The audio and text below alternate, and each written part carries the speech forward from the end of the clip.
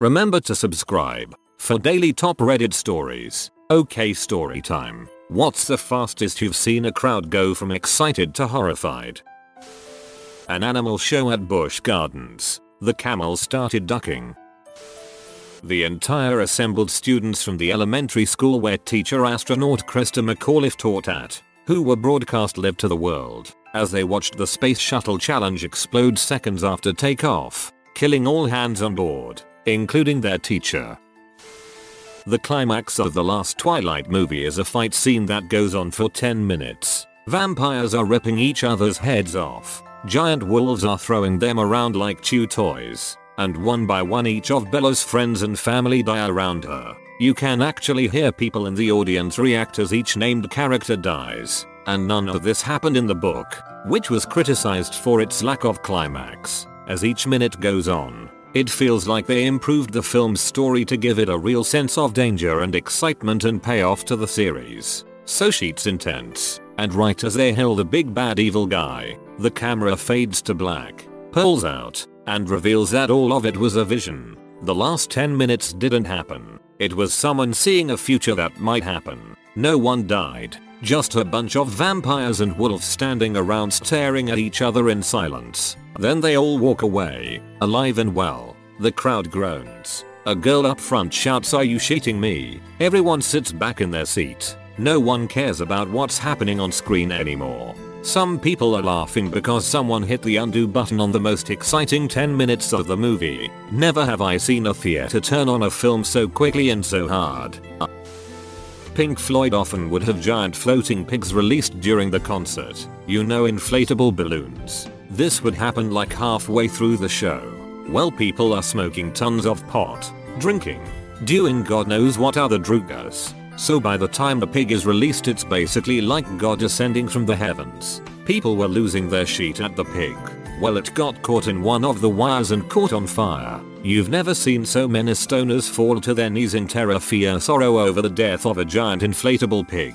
There is no God anymore. His bacon got fried. There was a guy performing risky stunt dives in a river for money. He pulled off great stuff and people were clapping and clearly hyped. One of the tricks went really bad and he crashed headfirst into a rock from a decent height and killed himself. A friend of mine decided it would be fun to try and see if he could smash a beer glass on his head. Up until then he was just being an enthusiastic drunk and had some positive attention. He then decided the beer glass thing was a good idea and promptly executed it. Head wounds bleed a lot in the first minute. Crowd went from "Oh, you're cute" to "Duck, he's gonna die." I sobered up in an instant and got a semi-clean towel for him to stop the bleeding. Thankfully head wounds also stopped bleeding pretty quick in most instances. WWE's Over the Edge 1999. Owen Hart fell 70 feet to his death during the event, and the company inexplicably continued on with the show after he'd been taken to a hospital. I saw this on YouTube somewhere. A bodybuilder was strutting his stuff in front of a crowd, warming them up and everything at an event. They absolutely loved it. Many people had attended just to see him. He was at his peak. Huge muscles and sculpted physique. Absolutely amazing. I don't personally like the bodybuilding look, but you've got to respect hard work. The crowd was cheering him and he got so pumped up, so full of energy and emotion that instead of just walking onto the stage he did an impromptu jump flip. He launched himself high into the air and did this impressive flip. The crowd went berserk, but he was a bodybuilder, not a gymnast. He landed on his neck and died instantly, crumpling on the spot. It is one of the most horrific, sudden and unexpected things I've ever seen. Maybe the worst part was not all of the crowd realized immediately. They kept smiling and cheering for their hero for another minute before it sank in that they had just witnessed him die right in front of them and they were clapping for a dead man. Edit. His name was Sifiso Lungelo Thabit, only 23 years old, from South Africa. He was a junior world champion in his weight category. For those who are asking, a few people in the comments have posted the link. It's here. I very much do not recommend watching. It's tragic and horrible. Obviously not safe for work. NSFL for death. 7-8 years ago during a concert there was an earthquake. Not too huge, but enough for some speakers to fall and to scare the shit out of those attending. an American comedian in the Republic of Ireland saying how happy he was to be in the United Kingdom. Monday Night Football, November 18th, 1985. Washington Redskins vs. the New York Giants. I was pretty young at the time, so being allowed to stay up late on a weekday was a rare occasion. During one of the plays, Joe Theismann was sacked by Lawrence Taylor and Harry Carson of the Giants. The entire stadium went silent as Theismann would end up suffering a compound fracture of the tibia and fibula. What I remember most vividly is that the broadcast kept replaying it over and over again and seeing Shin snap at a 90-degree angle. It made me physically nauseous and had to walk out of the room. If I recall correctly, following the injury, broadcasting policies were changed so that constant replays like this would not be shown in the future. Edit. Surprised to see how memorable this was for others as well. As a budding Redskins fan at the time, I gained a huge amount of respect for Lawrence Taylor that day. I understand that injuries are a part of all sports. It's a level of risk that many are willing to take. It was the need to keep replaying it over and over again from every imaginable angle that made the impression. Thank you all for sharing your similar experiences. During a Buffalo Sabres game, Clint Malarkuk took an ice skate to the neck, severing his carotid artery and partially cutting his jugular vein. He almost bled out on the ice. The sight was so horrifying 2 fans had heart attacks and 11 others fainted. Numerous fans vomited at the sight of all the blood. Malarkuk thought he was going to die on the ice, so his only thought was getting off the ice so his mom didn't have to watch him die on TV. He asked for a priest and had the equipment manager call his mom to tell her he loved her. The only reason he didn't die is the Sabres athletic trainer was a combat medic in Vietnam. My parents were at the game and said that most of the fans assumed the worst and that seeing the ice turn red was one of the more horrifying things they'd seen in person. I was at some weird zoo animal preserve north of Phoenix in 2012, and there was a tigress and chain-linked compound. This little girl went up to her and blew her a kiss. The tigress looked at her and licked her own, not the little girl's, whiskers, and the crowd went awe. The tigress shifted a little bit and pissed all over the little girl. The crowd was shocked and horrified, but I laughed my ass off. I don't know if this counts, but I'm a huge fan of 90s rock. Korn, Slipknot, Seether, Mushroom Head, etc. Anyways, I've always wanted to see Marilyn Manson in concert and he was opening for I think one of the mentioned bands above a few years back. Anyways, he comes on and just looked horrible. Kind of slurring, but whatever, I get it. So like 4 songs and he starts singing Beautiful People and mostly everyone seemed into it. Well, maybe because it's TX and it was an outdoor venue over 100 degrees, but he just goes, "Duck it, you all suck," and walks off stage. Took a few seconds to register with everyone he wasn't joking and every starts booing and cussing. I was legit excited and it just turned to garbage so quick. I was at a Van Halen concert a few years back and David Lee Roth comes on the mic and says this next one is from our new album. We were all 17-18 on a school trip. Typical week away doing rock climbing, archery, camping, etc. At the end of the trip we gathered in a big hall for one final gathering, and then out of the blue there was a demonstration on how to effectively hill a chicken. Using a live chicken that was hilled in front of us all for some reason. No warning.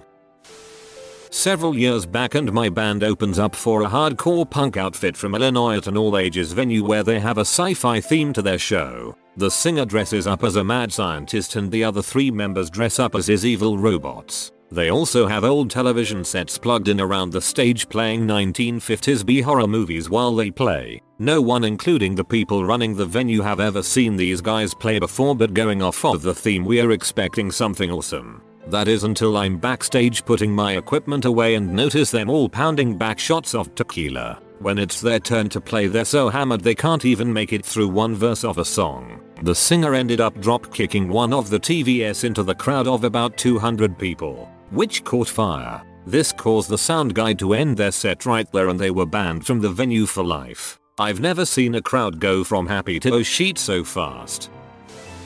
Diablo Immortal announcement. Last week at a Black Lives Matter protest they were letting anyone come up and speak through a megaphone. This man got up and started talking about his newborn son and how he wanted to make sure we have a better world for him. He then started talking about love and unity, and the guy essentially had the crowd eating out of the palm of his hand. Then he brought up Bill Cosby and how he was arrested on allegations, and the crowd turned instantly. At my friend's wedding, the groom kicked the flower boy. He was no more than 10, so yeah. I, along with an entire beachfront of about 80 plus people, watched a boat back up and chop a lady up into pieces. It was bad. I was at a 4th of July fireworks show in Ft. Walton, Destin, Florida. The show was being staged from the inlet from the Gulf of Mexico to the bay. People were watching it from the other side of the inlet, the Highway 98 bridge, and from their boats on the water. The first salvo launched, but one of the shells exploded either in the launch tube or just above and ignited the rest of the show on the ground. Some launched a little bit before exploding. What was supposed to be a 30-40 minute show lasted 1-2 minutes. As the first shells blew up, I could see the silhouette of the technicians as they ran. Like a stop motion movie. The technicians were cool as hell since none of them were looking back at the explosions. I never realized how big the bursts were until I saw them going off on the ground. Everybody was trying to get away. We were being hit by pieces of fireworks. They weren't just landing on everybody, they were hitting us. My dad started the boat, but realized we couldn't move. A lot of kids were watching the show while they floated in the water. We were yelling at the other boats to stop because of the kids in the water. Fortunately, enough people heard, listened, or realized what the problem now was that they stopped and locked everybody in place. Nobody was seriously hurt or killed, only a few techs were treated for minor burns. On that day, those techs outran Usain Bolt on the beach, wearing safety gear. Detroit Tigers almost perfect game. We all saw the play and the dude was out. We all start celebrating. Then we slowly realize the ump called him safe. Celebration quickly turned to the opposite. Technically not horrified, but still the fastest 180 I've seen or been a part of. Bud Dwyer's press conference that turned into a filmed suicide. I wasn't present, but the Sugarland stage collapse must have been up there. There was a Derren Brown show called Remote Control. It was all about the effects of mob mentality. The crowd had to decide whether something nice happened or something bad happened to the same person. Each time the thing would be better or worse than the last. Eventually it led to them deciding that he would be kidnapped. They were all watching live on hidden cameras in a studio, by the way. When the kidnapping was attempted, it showed him evading them but running into the road and getting hit by a car. The whole crowd gasped and eventually people asked the filming to stop. The last part was just an actor stuntman though.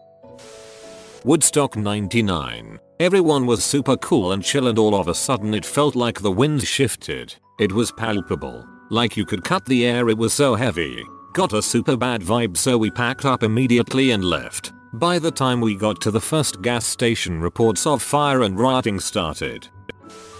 When working on a kids show, a child goes missing within the first 15 minutes of the show starting. Show had an emergency stop so the parents could plead for the child to make himself known. Nobody was allowed to leave their seats or leave the building. Whole building had to be searched. Everyone assumed the worst, but after half an hour they resumed the show even though the kid still had not been found. 10 minutes later we got word that the kid had wandered out of the building and was found safe and sound around the corner. To make matters worse, the show was Rapunzel. You know, where the story centers around a kidnapped child. The station nightclub fire. Small packed club. Great White was playing with unauthorized pyrotechnics. Suddenly caught the building on fire. Emergency exits were locked and people jammed the exit door. 100 died. Thankfully didn't see it in person, but there is a YouTube video showing the whole thing. It is a very traumatic watch though, so wouldn't really watch it unless you want it imprinted strong enough in your brain so that you will always look for exits when going into a crowded area for the rest of your life. Derren Brown. Remote Control. Derren Brown is a TV magician, illusionist, sort of like a Penn and Teller of psychics, and this show is on mob mentality. He has an audience pranker man, Chris, who's consented to be messed with for a Derren Brown show at an unknown date. There is a studio audience watching and voting on whether he gets a good prank or bad prank, with hidden cameras tracking him and Chris's friends and family luring him to certain areas where pranks can happen. The pranks start out silly. Good, he's the lucky customer at a shop. Bad, he's accused of shoplifting. The pranks slowly get more and more extreme and the audience are voting the bad pranks all the time, laughing as Chris's life is slowly falling apart in one day. It ends with Chris being let out of a police car near his house and the audience have voted for a scary black van to pull up and kidnap Chris. As the van pulls up, Chris runs away and the men chase him down. But when he turns the corner, a car comes and knocks Chris down. The studio goes quiet. The lights go on and Darren says nothing, letting the audience take in what happened, giving them nothing. After a while, Darren explains that this was all set up and Chris was in on the whole thing and the audience were the ones being tested, explaining how being part of a crowd can make someone lose their morality. They were just cheering a man having his life ruined and being kidnapped, fearing for his life. I was at a Russell Peters stand-up show in a large theater. He starts some banter with the guy in the first row who had a huge tattoo on his arm saying Skylar, or similar name. He asks all about Skylar. It's the guy's daughter. He starts making jokes about daughters, some sexual innuendos etc., and then asks how old Skylar is. The guy in the audience goes, "She passed away." It was pure crickets after that. I was brought to corridor once and the matador got his leg impaled by the bull while he was trying to get over a fence. The crowd started screaming and booing the bull like it was a foul move. I was like, laugh my ass off. The dude ducking stabbed it. What was it supposed to do? Recite poetry? Challenger launch. Election night 2016. Went to see the Pokemon movie with my fellow group home residents as a treat. There were maybe 70 of us there. Most had never been to a movie theater before, so it was a pretty big deal. The house even splurged to get everyone a small soda, candy, and a portion of popcorn. This was literally the best day of most of our lives so far. We get settled in, taking up most of the theater. When the credits started and the lights dimmed, we were so excited. Pokemon, the movie, was about to freaking start. Opening ads start. We're silent the whole time in anticipation. Then the credits never ended. We thought, because this one ad seemed to go on forever. Some kind of a spoof of an alien movie, maybe a play on Star Trek. Credits rolled. Lights turned on. Nobody spoke. Every single face was deflated and so freaking disappointed. Someone screwed up and played Galaxy Quest instead of the brand new at the time Pokemon movie. Nobody talked the whole way back to the house. But as soon as we got there, so many kids lost it. I didn't end up seeing it until like 10 years later. And it blew mind. Haha. I was at a Bo Burnham show he was recording for hit Netflix special, but unfortunately this part didn't make the cut. He was cracking jokes as usual, then asked everyone in the audience to crack their knuckles on the count of 3. It was the most horrifying evil sound any of us had ever heard. Holly Davidson 100th anniversary party. For months they said the headliner of the big weekend-long party was a mystery guest. Everyone assumed it would be someone who appeals to the Harley crowd like the Rolling Stones or Bruce Springsteen and the E Street Band. Right? So the show starts. Opening act is the Doobie Brothers and the crowd loved it. Next is Tim McGraw and the crowd loved it. Next was Kid Rock and he just rocks and the crowd loves it. Then it's time for the mystery guest. It's Elton ducking John. The crowd just poured out of the park. Plenty stayed and enjoyed the show. But tens of thousands of people said duck this and left. Link to story. Probably the Las Vegas shooting.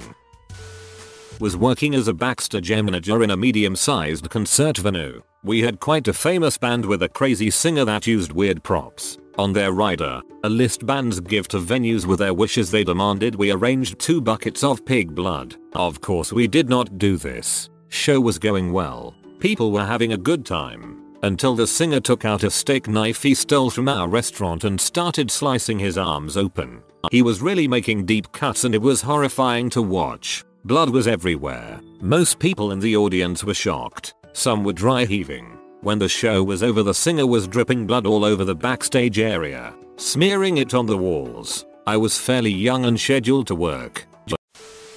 Shoot, I gotta run for president. Thanks for listening.